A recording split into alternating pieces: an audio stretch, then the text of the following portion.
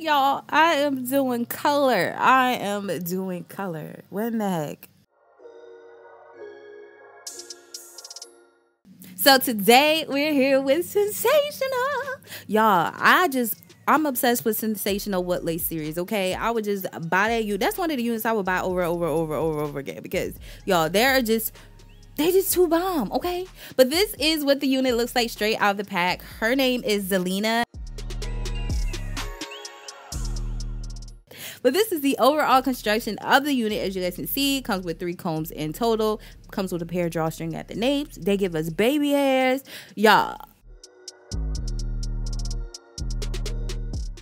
So anyway, I decided to go ahead and put it on my mannequin head just so you guys can get an overall view of the back and the sides and all that good stuff. And this is the lace, okay? Y'all already know they come in clutch when it comes down to the lace. I'm here for it. Yes, I'm here. So boom, this is what she's giving us when she is placed on my head, and whew, she's looking a little crazy right now. So we're gonna have to go ahead and fix her, but I did zoom in so you guys can see the hairline. So first we gotta take that high comb girl because she is thick. I don't know what the density is of this unit, but she is thick. So I definitely need to go in and thin out this section. I wanted to pluck it, guys. I really wanted to pluck it, but there was no room. It was not enough room for me to pluck it without the track showing. So plucking it is just not an option.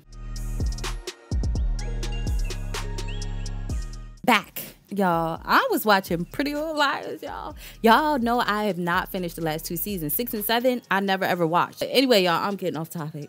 I'm finishing the last 2 seasons and I'm about to cry because I'm actually on the last episode as I'm doing this voiceover. Y'all see me cutting off the lace that I don't need. You can cut as much off or leave as much on as you like. Girl, it is your world. Do what you do.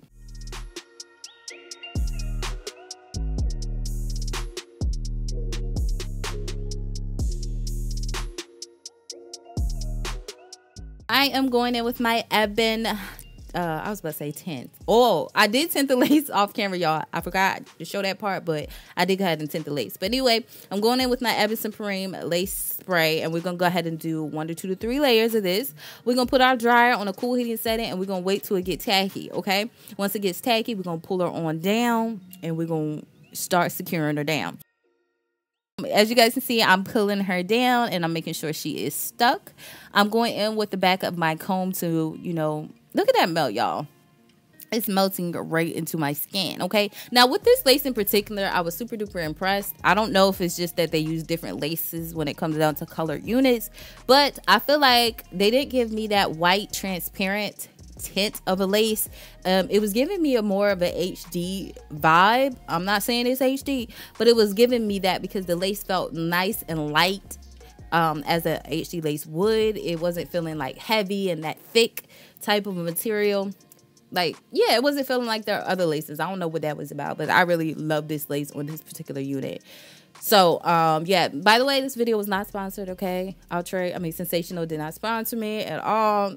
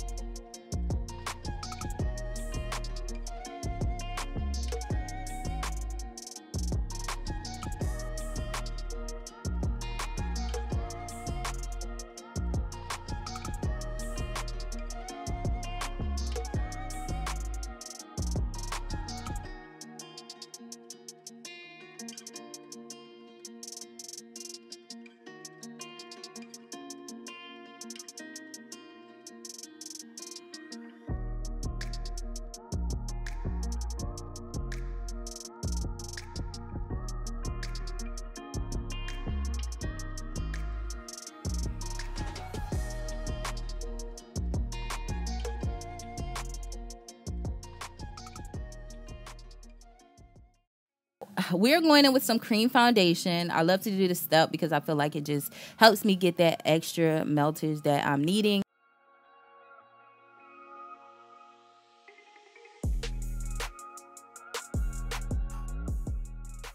I'm just going to go in with my elastic band, and we're going to let this sit for about 10 minutes. I actually let it sit a little bit longer because I was eating, but that's neither here or there. We took it off.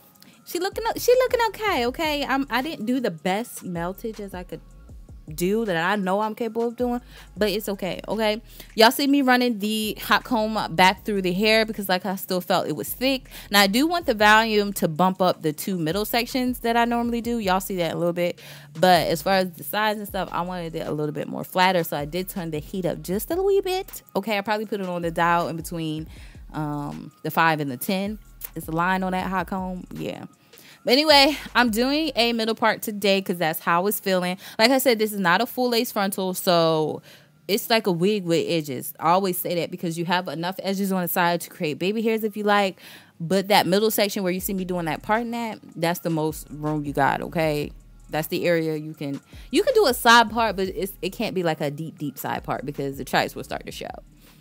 But yeah, y'all.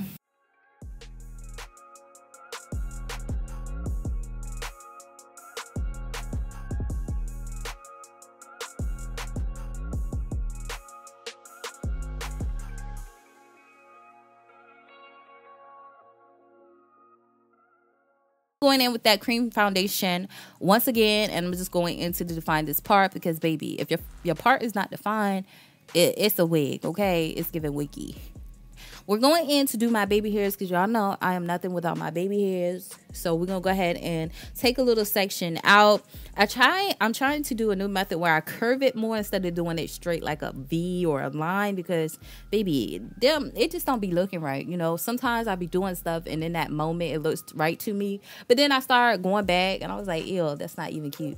So I'm deciding to, make it a little bit more oval so it can just look natural and just flow. Okay, that's what we want. We want it to flow.